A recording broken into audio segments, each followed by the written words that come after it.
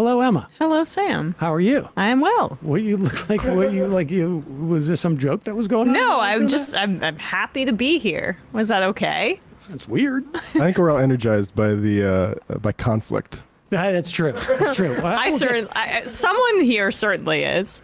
You definitely. I think you get energy off of it. I do. I actually do. I get anxiety, but when it's other people involved in conflict, I'm very much in enjoy. And also, it's contagious. When you get into a conflict, now it gives me more confidence to get into more conflicts. So I get, when I see other people involved in conflict, I just get a little bit jealous. That's about it. That's FOMO. Yeah, a little. What am I? Wait, that's not 100% true. I'm not inviting any of this.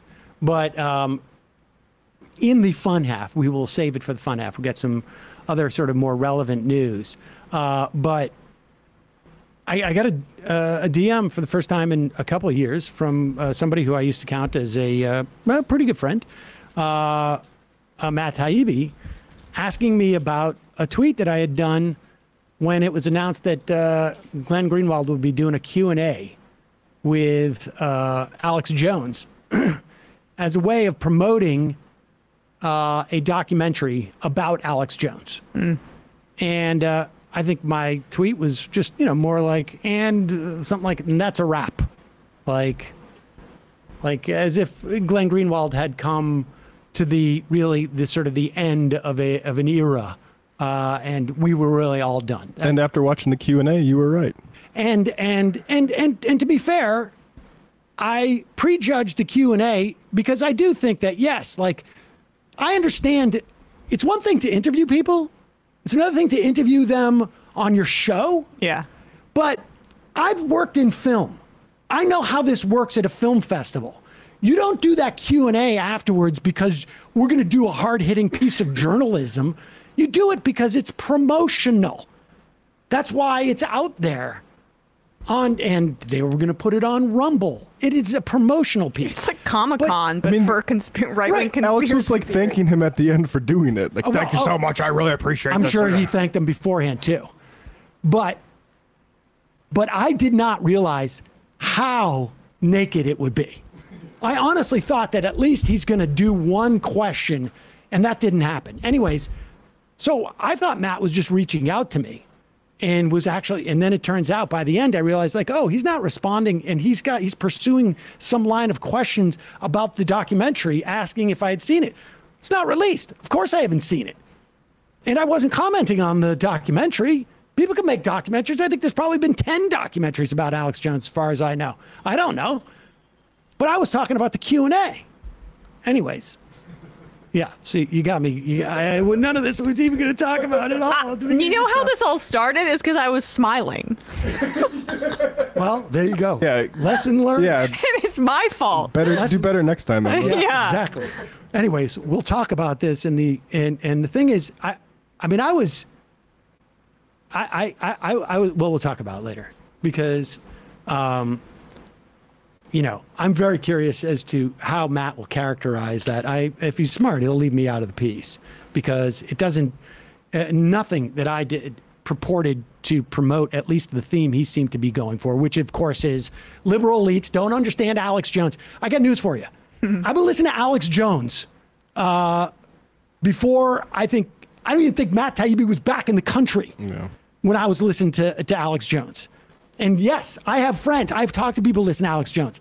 I don't talk to them as much anymore because Alex Jones got them into David Icke's. And now they're convinced that I'm part lizard because I'm Jew. Right. All right. So that's why, to the extent that I don't talk, and I've listened to more Art Bell and I've listened to more George Nuri and all of it than any of these people combined. Coast to Coast AM. Exactly. Anybody wants to go and talk to me about a radio host? I'm misjudging Alex Jones. It's true. He was skeptical about the NSA. And he also thinks there's a weather machine. You know what that is? Honestly, and I've said this a decade ago, I said this. More. If Alex Jones didn't exist, the CIA would have to create him. His critique of the NSA was undermined by the fact that he believes there's a weather machine or whatever, or there's the Bilderberger group, or that there are lizards, or that they're one world. This is exactly the type of misinformation you would want. That if you were the NSA, you were the CIA, you were whatever agency, and you didn't want reasonable people to critique it, you would send Alex Jones out there to take legitimate critique of the CIA and combine it with people having like controlling the world from, as they do chants with owls at the Bilderberger group or whatever. And his handsome good looks, you forgot to mention. And so, the idea that you can cherry pick things that Alex Jones said that were legitimate, and this is a reason to promote this guy, and make no mistake about it, promotion, period. Yeah. That Obama's a Muslim. And he's some type of martyr because he was booted off of YouTube? Give me an effing break. He can go back onto radio. All right. That's not what I had planned to start. Anyway, the show here's the news. I said that handsome thing because that was an opening question to a question in that Q&A. I just like... You are so handsome, You know Alex. what happened was that... Yeah, I know it. It was crazy. Unbelievable. I guess I was just mad because I thought like, oh, Taibbi's reaching out. Okay, good. We can patch things up. But it was more like 3 or 4 exchanges back and forth. I'm like, are you right? Are you asking me this for a piece you're writing? And it turns out, yup. Whoops. And so, I don't know, maybe I'll do a piece. Because, there's been things that Taibbi has said about this show that I can prove are inaccurate. So, if we're really going to go into like, oh, look at this tweet, it shows so much. That can work both ways. Anyways. Do you have a fifth wind? Are you good? Okay. All right. Somebody needs to get me some CBD. Right? All right. There was a tweet on July 18th. Here, let's just go through the whole thing. So, play this, the tweet. Like I just put, it was on July 23rd, Alex's War will world premiere on the big screen with renowned journalist Glenn Greenwald hosting a live Q&A with Alex Jones and film director Alex Lee Moyer exclusively on Rockfin. I don't think there was a single question asked of the filmmaker. It was sort of weird. Yeah, she's like looking down at her lap the whole time. The whole time. She looked embarrassed. And let me tell you something. Again, I have worked in independent film for 15 years. I went to many film festivals with my own film and in other films I acted in. These interviews are promotional. I will also say this about documentaries. Every time I have seen the subject of a documentary get interviewed at the film festival, it has always made me question the relationship between the subject and the filmmaker. Now, I haven't seen the film, but I'm just telling you that. I remember seeing Barbara Koppel do a Q&A after, and I don't know if Woody Allen was there or what, but after her Woody Allen documentary, and it was a total puff piece. I mean, what was that Hillary Clinton documentary that was just on Hulu? I mean, you can think of these things in the same vein. When these public figures have the consent to give their consent, essentially. It's a propaganda offensive that they're participating in. It's nothing like the Justin Bieber documentary where like they bring them on tour. It's the same stuff. But with that said, that's my opinion. Okay, but that said, not yours. I haven't seen the film. It could be a hard-hitting film that really takes Alex Jones to task. But here's the thing: I don't care about Alex Jones the person. I don't care. I judge Alex Jones upon what he has put out into the world in his profession. And it's been garbage. It's been garbage. And every time he has mentioned anything that is even remotely legitimate, like skepticism of CIA, NSA, the national security state, whatever it is that you want to boast about what he's done over his 20-some-odd year career, more. Understand this, that the best way to make people seem like lunatics for criticizing the CIA or the FBI or the national security state is to mix it in with stuff about one world governments. Obama's a Muslim. And weather machines and David Icke's and lizard people. And Jones has done all of this. All of it. So understand, that's why I say, if Jones didn't exist, the CIA would invent him. So this tweet goes up. Show the tweet. Show the original tweet that I commented on. And seen, and that's a wrap. Well, that's the tweet right there. Yeah. Put that tweet up. Put that tweet up. I don't need to see mine. Let's just do that one. I just put and seen on it. And that is a wrap. Because that is a tweet not about the movie. That is a tweet about the live Q&A with Glenn Greenwald.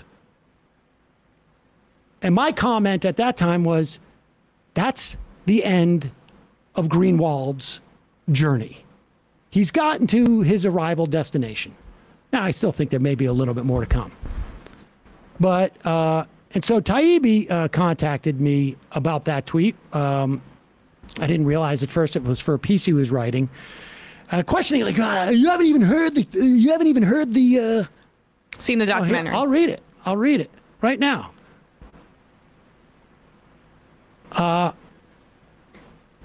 Here it is.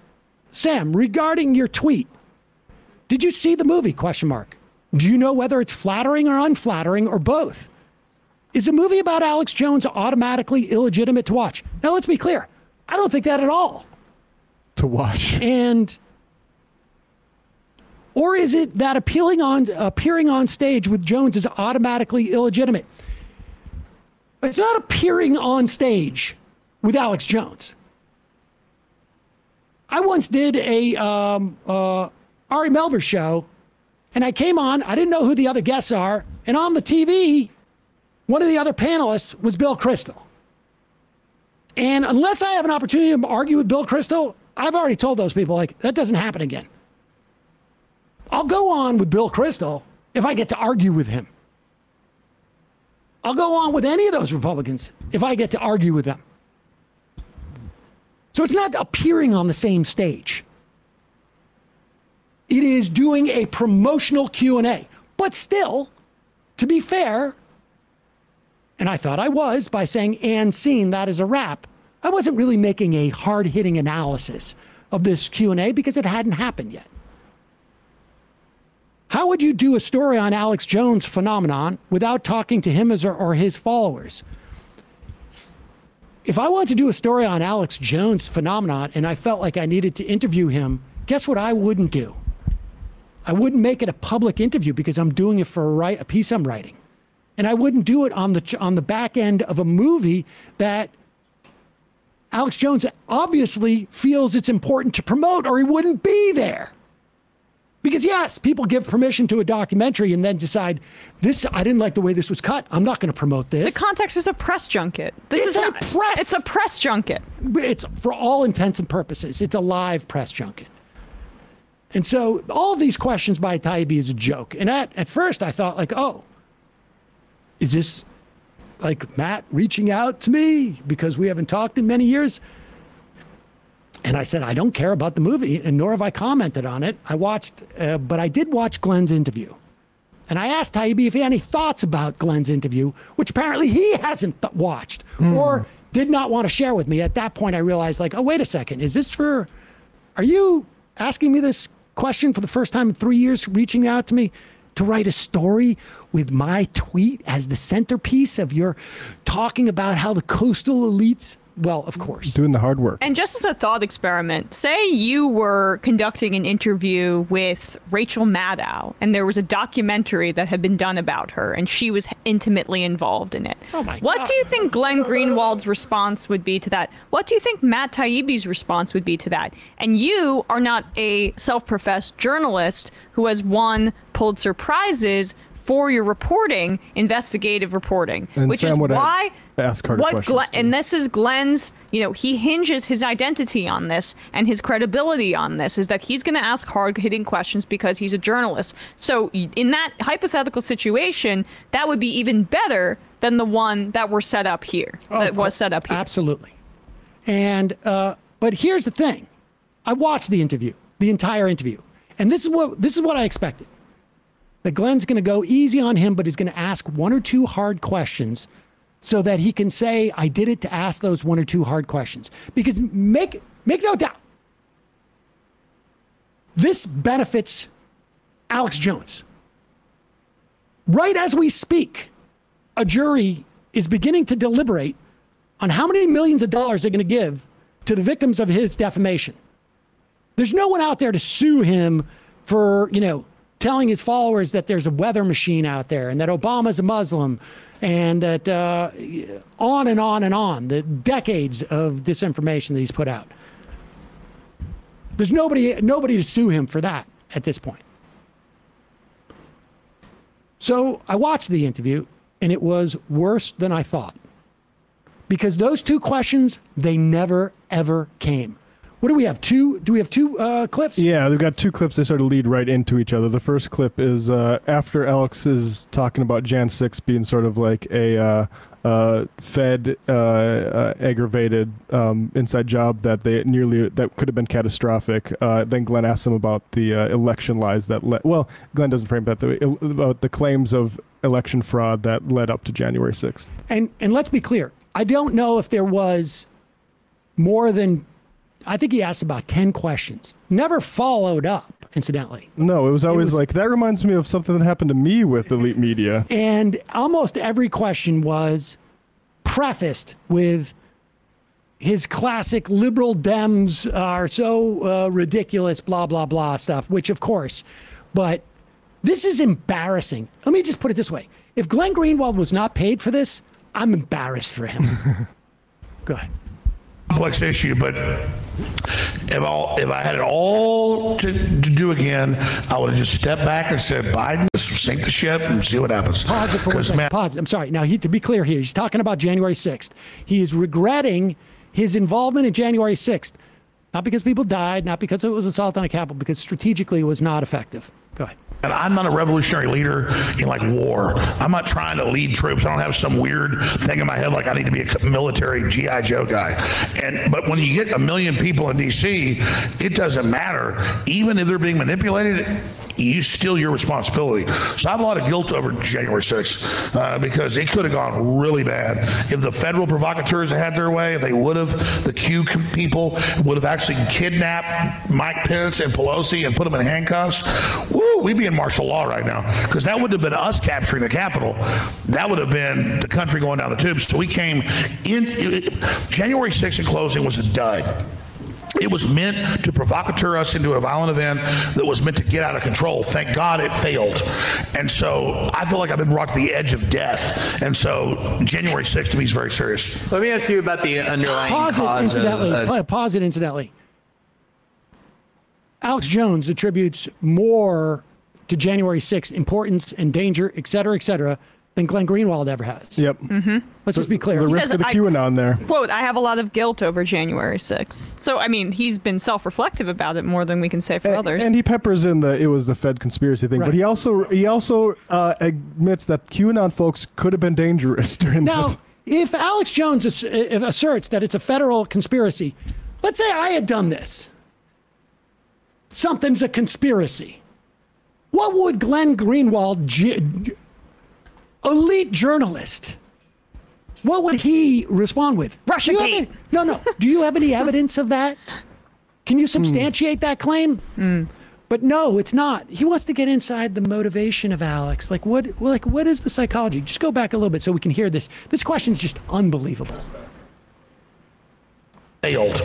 And so I feel like I've been brought to the edge of death. And so January 6th to me is very serious. Let me ask you about the underlying cause of January 6th, which nominally at least was the idea that there had been widespread fraud in the 2020 election, that Donald Trump actually won these states like Arizona, Pennsylvania, Georgia, and others, and that because of fraud, they had swung the rightful victor, which is Donald Trump, to Joe Biden. There was a point in the film where you were talking about Sandy Hook, and I thought something you said was very poignant, which is anyone can kind of get carried away in their ideology where you start almost becoming so anti-establishment. I definitely feel this myself sometimes, that you kind of want to cast out on what the establishment is saying simply because they lie so often, that you want to kind of make the point that these are untrustworthy institutions independent of the argument you're making. In this case where you were saying there was widespread fraud, did you actually conduct what you feel like is kind of a meticulous forensic analysis of the voting patterns and conclude that there was fraud in these states sufficient to have swung the election? Or was this kind of an ethos, like a way of saying that the establishment was so against Trump from the beginning in illegitimate ways that I'm going to kind of endorse this cause, not because it's necessarily true in its particulars, but more as kind of a thematic way of protesting? Pause it, pause it. Let me just tell you what Glenn just did there. This is how pathetic this is. Oh, jeez. Did you, when you were talking about January 6th, which was nominally, supposedly about a stolen election, did you do some deep research to see if this was true? Or was it really, is this the reason why you did it? Because you were responding to the unjust way in which Donald Trump was treated, and that this ethos created a mistrust. And in fact, this mistrust was so valid and legitimate that it excused the excesses of what brought about January 6th. Like, Greenwald's literally feeding him the best answer that Alex Jones could have if Alex Jones wanted to escape any type of responsibility and to blame this on the greater liberal media establishment that did such harm, as Trump said the other day, and is that he's the most persecuted man in America. It's indistinguishable from if Alex Jones was going to a therapist and the therapist was like, your feelings are valid. That's basically what Glenn is saying. It's not just your feelings are valid. Here's an idea alternative of what your feelings could be. Yeah, right. That's valid. But watch what Alex Jones does here. Go back. Yes, both, Glenn. That I'm going to kind of endorse this cause, not because it's necessarily true in its particulars, but more as kind of a thematic way of protesting. No, I mean, I'll be honest, which the establishment doesn't do. I'll be honest. It was a pre-baked deal that obviously Biden's not going to get more votes than Trump, and we saw all the weird, anomalies and like Democrats blocking the windows and people like feeding machines full of things, and so we saw some evidence, but we were expecting it, and so you can say it's kind of a foregone conclusion, and we all look through rose-colored darklies, but I think it's kind of 50-50, and then now in hindsight with 2,000 mules, all this stuff has come out. I mean, I think that obviously I don't think Biden got more votes than Trump, but in a sick way, it's better that Biden's in, so we now get to see what the establishment's really about. But yeah, I mean, we expected election fraud right away, and so kind of when you're a hammer, everything's a nail. I mean, I think we distorted our views, obviously, and they'll say Jones admits he distorted views. No, there was evidence of the fraud, and it got covered up and it got suppressed. But I'm not going to lie and say I didn't distort my views in hindsight to what was happening. Yeah, I think one of the things I think about a lot is... All right, pause it now. Okay, just be clear what just went down. Glenn said, here's two options that you can answer this question about why you were motivating January 6th. One is because you did deep dive into the election, you found it was really fraudulent or thought it was. And the other is that the people you represent have been so mistreated and Donald Trump has been so mistreated that there was a general sense of like, we're not going to trust the establishment. And therefore, this is a reaction to a much larger palette of of aggrievement than just this one thing. Heads, you were had evidence. Tails, you were righteous. And you were righteous. Yeah. And no, but Glenn wanted him to say the second one because that's the defensible one, at least in the context of Glenn's whole thesis, which is these people are feeling. So it's obvious you're going to get these type of eruptions, not because of the specific nominal reason of a stolen election, but rather because of the constant disdain that the liberal media elites heap on these people. And Jones says, no, actually, no, we knew it was going to be stolen from the beginning. And that may have made it so that, I've seen some, documentaries since then, Two Meals.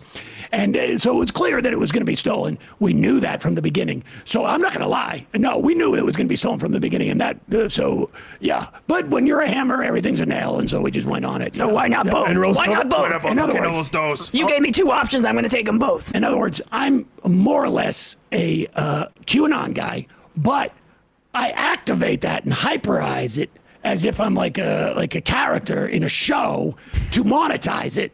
And, and then in retrospect, I should have just known, let Biden win. And then, business will be still booming. So. And, rose-colored darklies, and we all make mistakes. Right. And so Glenn's follow-up is, let's talk about something that's even a little bit soft. This is a Pulitzer follow-up. Yes, here we go. Here's the big one. Do you ask him about Sandy Hook? Well, of course you're going to. No, keep going. Sandy Hook's a little bit later, but this is to that, yeah. I didn't distort my views in hindsight to what was happening. Yeah, I think one of the things I think about a lot is the established media, its function is to spread disinformation. They lie constantly in ways far worse than what you just kind of... Exactly. I admit I'm wrong because I don't want to be a liar like Tim. I think lying about an election is a pretty severe form of lying. I know Iraq was bad, and I think the New York Times and everyone who is complicit in that, we should always rake them over the coals. But also lying about who won an election and whether you can trust ballot boxes, that's a huge that's pretty fundamental, civilizational important lie. Yeah. That's a pretty serious lie. On purpose, like Russiagate. Russiagate being calling you a conspiracy theorist is so hilarious, given that for 4 years the leading institutions of our country were insisting that the Kremlin had seized the levers of power in the United States by virtue of sexual blackmail over Donald Trump. This sort of, kind of like Robert Ludlum novel from the Cold War that would get rejected for being too stupid and banal. That was like the leading narrative of our we can cut this one here, but you get the point of Glenn's follow-up. Well, yeah, Glenn's follow-up is calling you a conspiracy theorist because you talk about conspiracies constantly that are completely bunk doesn't make sense, since there were other people who were making up things about Donald Trump. Calling him a conspiracy theorist is so hilarious. He said the government, as you say, controls the weather, has weather weapons. He said Robert Mueller was a pedophile. And a demon. He said Sandy Hook was staged. He said the election was stolen. He said Hillary Clinton was running a pedophilic sex ring in a pizza parlor. But right in front of Glenn, just a minute earlier, he said, we saw the stuff with them putting the block in the windows. Right. All the stuff that has been completely disproven by court case after court case after court case. Said Muslims celebrated when the 9/11 happened in New Jersey, which Trump later stole. All right. So then I'm watching this and I'm thinking, okay, he's got to have one question that is going to redeem this interview. I think it's perfectly legitimate to do 35 minutes of puff stuff and then ask one question if that's what your agenda is. But alas, no. Before I want to ask you a little bit about Sandy Hook. I know the expectation is I'm supposed to come here and bash you over the head about Sandy Hook. Go ahead, I deserve it. No, I have no interest in doing that. I don't give a shit what the expectations are. It would bore me if I tried. You've talked about it extensively for people who are interested in it. You've been deposed about it. You've talked for hours about it. People interested in the particulars can go watch that if they want. I'm not going to jump through hoops in order to appease people angry that I'm here. Okay, so there it is. It is the people who expect me to do my job. Screw them.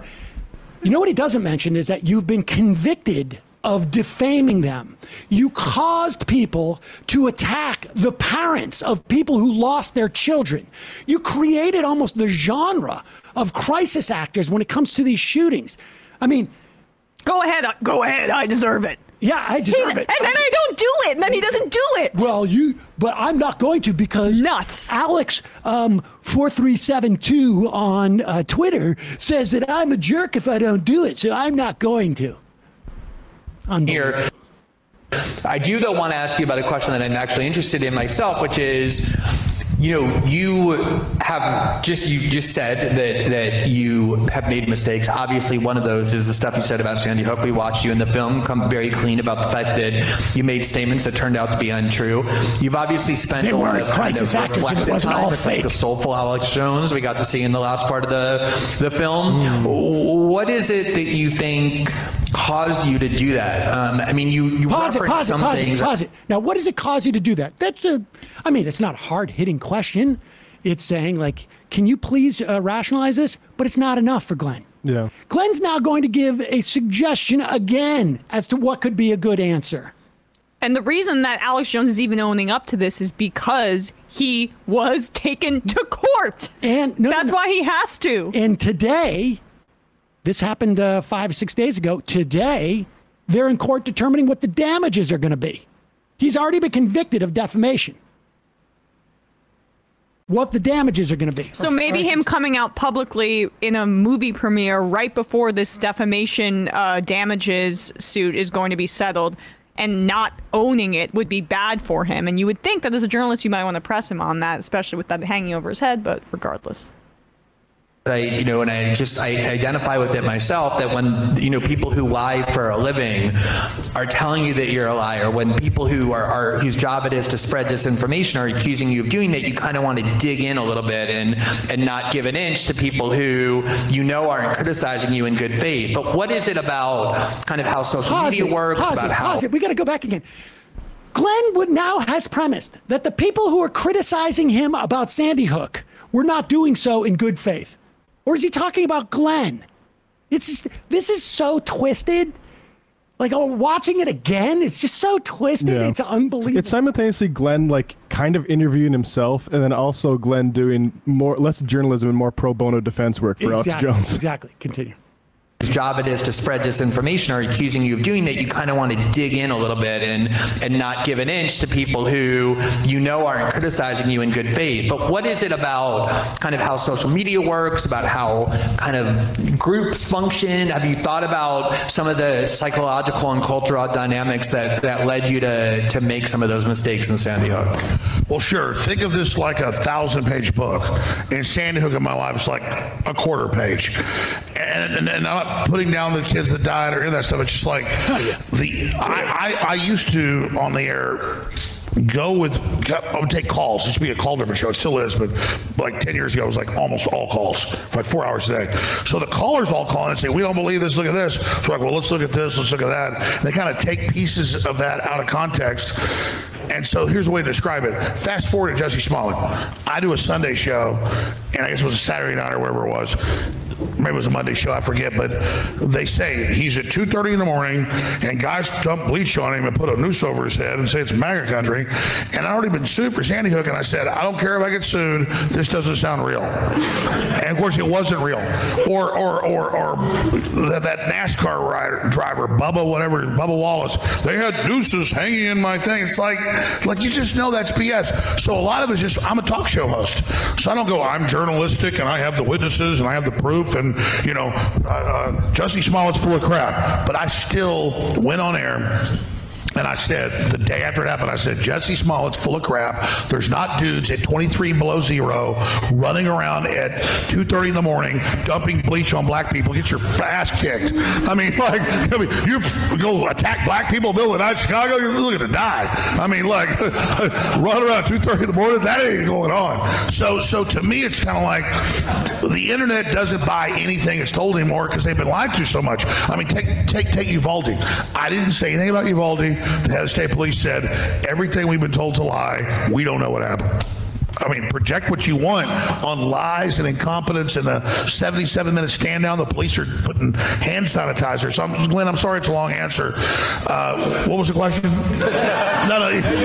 What do you think led you into these kind of errors that you've been describing? It led. Keep going. Great question. It was just being on air 4 or 5 hours a day. You're very cavalier, and so you're not putting a journalistic filter on things. When I write an article, I would do that, or I make a film. I was like getting every piece together. Those were pretty good films. You watch my films from 20 years ago; they're pretty accurate. But you're on air cavalier, and you're like drinking vodka and smoking cigarettes and doing whatever, and you're like, yeah, I hear it's a bunch of fake BS, man. And like you're sued for it. Oh God. So, and then once I got into that process, once they came after me for it, once Hillary made a big issue out of it, it was a totally different ball game. And then what makes me mad is they misrepresented what I said and what I did. And then in the trials they have coming up starting next week, they defaulted me, and the judge in Texas issued orders. Forget Alex Jones. Let's say I'm Hitler. The order says, cannot mention the First Amendment. It's in the order. Cannot say you're innocent.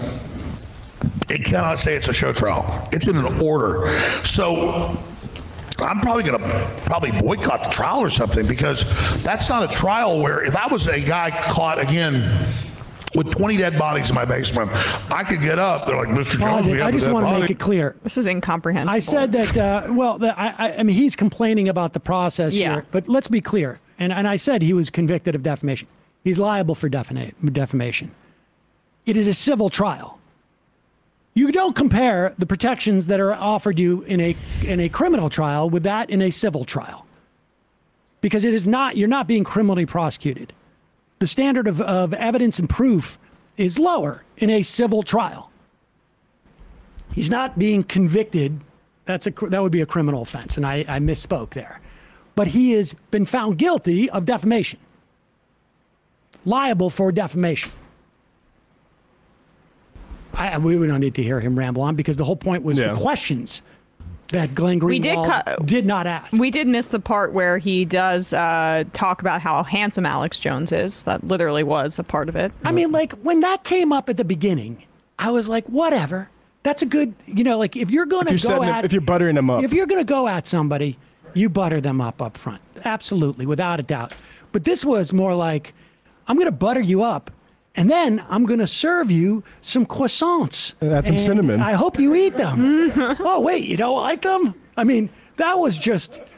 And I'm telling you, folks, there is nothing more challenging than that. We just watched the most of it. That is, like, honestly, I have seen TV press junkets. I've been on TV press junkets where actors get asked questions by entertainment reporters that are far more uncomfortable than what Glenn offered there. I mean, that was just... That was really a friendly chat among friends. The only thing, the issue here for me is, I think it's quite possible I gave Glenn Greenwald his first national mass media appearance on Air America Radio. I had Glenn on many, many, many times on this show. The guy, I think he deserved his Pulitzer. He's done some good journalism in the past. He has decided to go a different route. I don't know if that's just a function of money or ego or resent or his ideology. I imagine in decisions like this, all the things go in it. Certainly all those things go into my decision to show up at work every day. But the claim that he is some great journalist, and put up those tweets. So other people were critiquing his appearance there. And this is what his response was. Look at it. The reason so many governments threaten Sam Seder with prosecution or try to imprison him and put him on blacklists, but never do that to me, is because he's an incredibly courageous and fearless enemy of establishment power. It's unfair to hold the rest of us to that standard. I repeat this only because it only got 8 likes. And so I want people to understand what he's out there doing. You debased yourself by promoting Alex Jones, by lending him some of your cachet as a Pulitzer Prize winning journalist who governments have put on blacklists and governments have, threatened, et cetera, et cetera. You've used all that to promote Alex Jones, and then you've leveraged it to say that that's not happened to me. Dude, I'm sitting right here because I was chewing steak on Sex in the City and spit it out. That's why I'm here. You're the one who has the credibility. And you just flushed it. And as far as this, where he says, had I gone to Austin instead to interview David Frum, put this up, Nicole Wallace, John Brennan, because he got in it with people for a long time. I guess he was a little bit embarrassed. Sensitive. Had I gone to instead to interview David Frum, Nicole Wallace, John Brennan, Bill Kristol, Liz Cheney, or any other neocon or security state goon with blood on their hands from starting wars, you wouldn't have uttered a peep. Many of them and Sam Seder shared a common employer. I'll make this clear. I think I've done videos attacking or segments attacking every one of them. I don't know, maybe Nicole Wallace, I'm sure I've said it offhand, but certainly every one of them. I've done it on their network. Last year, this show was licensed for Peacock. It wasn't MSNBC, but it was the same employers. And we aired those on that network. This year, I have not made more than $900 from that employer.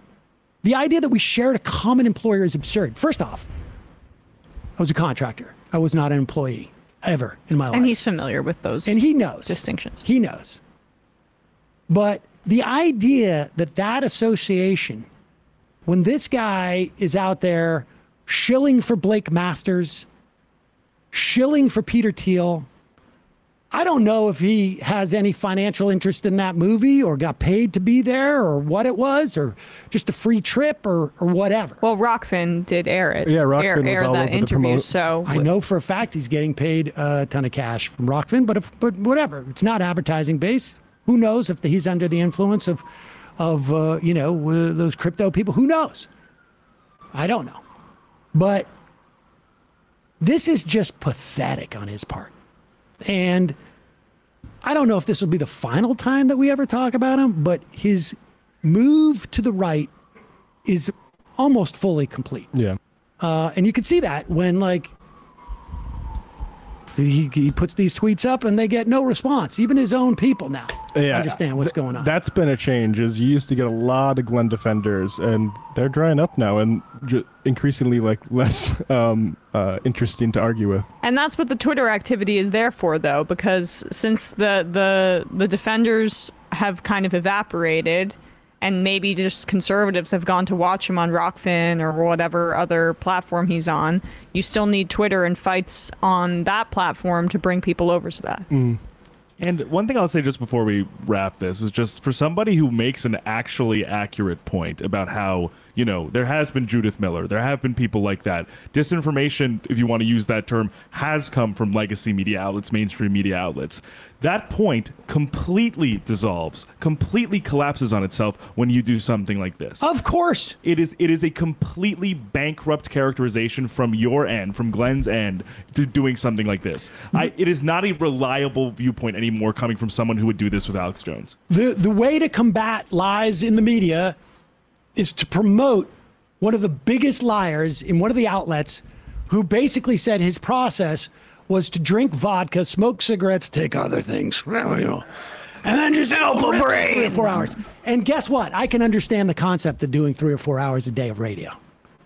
Yeah, and when you were doing that, did you ever call parents of kids that were slain in a mass shooting? Did you call them? Things get carried away. Things get carried away, and I'm on the radio for 3 hours, and I decide to pretend like this shooting was completely made up.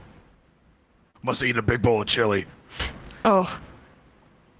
It's funny because you mentioned David Icke, or David Icke, I can't remember what it's pronounced as, but Alex Jones says of Icke that he's a turd in the punch bowl, meaning that Icke is coming in and making all of his theories about the NSA and Obama being a Muslim look silly because David Icke's so far out there. But Alex Jones is exactly that. And to promote him as like a source on the NSA or Iraq War or whatever is leading people into like, I mean, it's the worst sort of bum steer. You're leading people into delusion. Absolutely. The idea that there aren't people who know what they're talking about in their critique of the NSA and the national security state, and that you would credit Alex Jones with this stuff, as if he did a lick of reporting whatsoever. This is funny. Frank Bum has a bunch of old tweets from Greenwald. If you want to pull up some of these. A very mainstream writer, page 88, Wired Slayton, explicitly suggests Bernie 2016 was a Kremlin option and ponders if he was wittingly helping Putin. This is, quote, Alex Jones level conspiracy derangement. That was one tweet. Let's read try another. the next one. Glenn Greenwald responding to Phil Mattingly, saying Rubio to reporters on the Alex Jones interaction v. Ted Barrett. I know you've got to cover them, but you give these guys way too much attention. We're making crazy people superstars, so we're going to get crazier with people. This is, to be fair, 4 years ago. Glenn Greenwald says he's not wrong about Alex Jones, but Marco Rubio spent weeks now agitating for U.S. military invasion of Venezuela, so maybe he's not a great moral authority on who is and what is crazy. So, yes, Alex Jones is crazy. And crazy people shouldn't decide, give us an assessment on real things because they're crazy too. They might poison the well. Greenwald's asking, I'm not clear who, in 2017, would you be okay if the New York Times published an op-ed from InfoWars about how Obama was born in Kenya and U.S. did 9/11? Whoops. InfoWars. Oh, yeah, that's Alex Jones, I think. Alex Jones is out. InfoWars level junk. Said another time, this is effing lunacy, conspiratorial madness of the worst kind, but it's delivered by a serious Obama official and respected mainstream newscaster, so it's all fine. This is InfoWars level junk. Huh. That is weird. So strange. Odd. Now, here's the story they're going to tell. That Glenn is going to tell, and that Taibbi is going to write a story to justify Glenn's appearance. It's not about Alex Jones. It's about the people who follow Alex Jones. We want to understand them. Okay.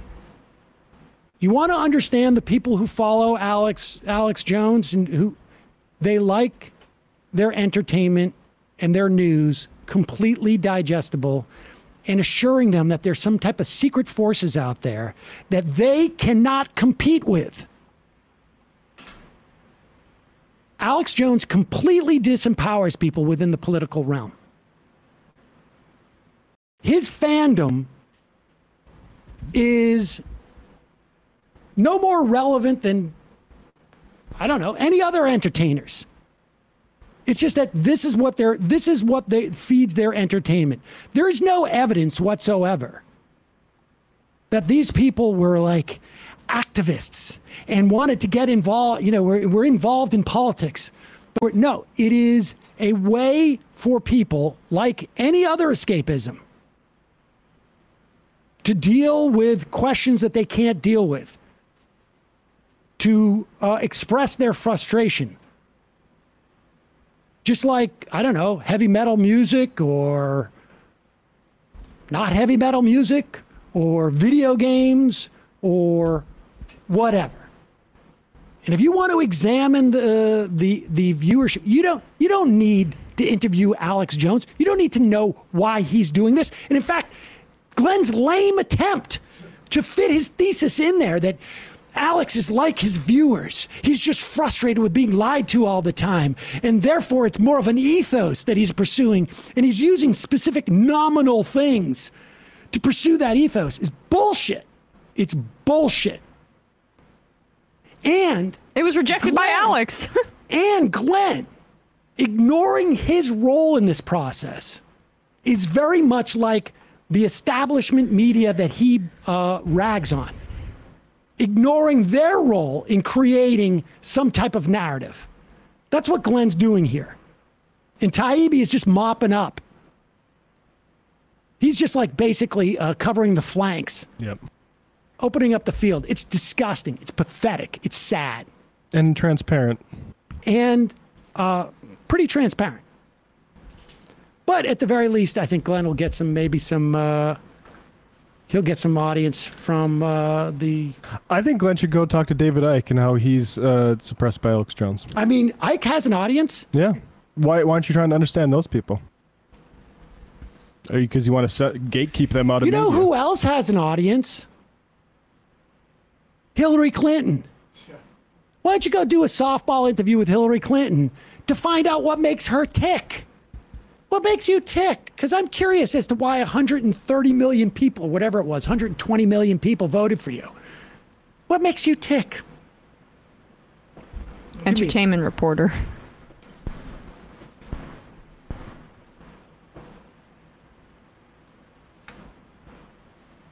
All right. Sorry about that.